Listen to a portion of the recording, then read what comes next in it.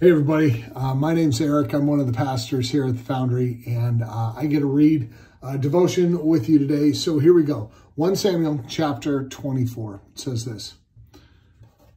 After Saul returned from pursuing the Philistines, he was told, David is in the desert of En-Gedi. So Saul took 3,000 able young men from all of Israel and set out to look for David and his men near the crags of the wild goats. He came to the sheep pens along the way. A cave was there, and Saul went in to relieve himself. All right, sorry. David and his men were far back in the cave, and the men said, This is the day the Lord spoke of when he said to you, I will give your enemy into your hands for you to deal with as you wish. Then David crept up unnoticed and cut off the corner of Saul's robe.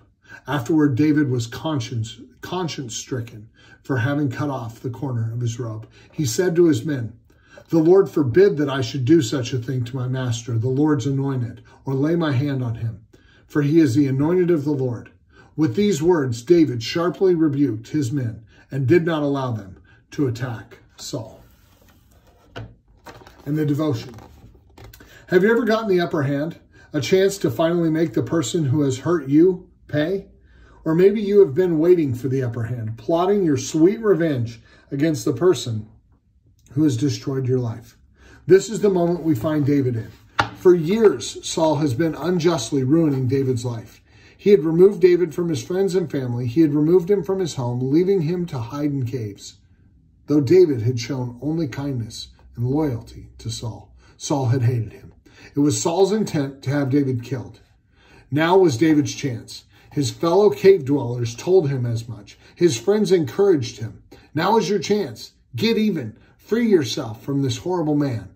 But David couldn't do it. We know his caution wasn't out of fear. This was the man who had defeated giants, bears, lions, and armies. No, when David knew he was obeying the Lord, he was fearless. David loved God more than he loved God's promises. David loved God more than he loved the fact that he had been anointed king. So David trusted God. He trusted that God would remove Saul if and when it was the right time. Until then, David served God with his whole heart, submitting every moment, every thought, and every impulse to him. Thanks for spending a few minutes with me in devotions. Bless you guys as you go about your day. See ya.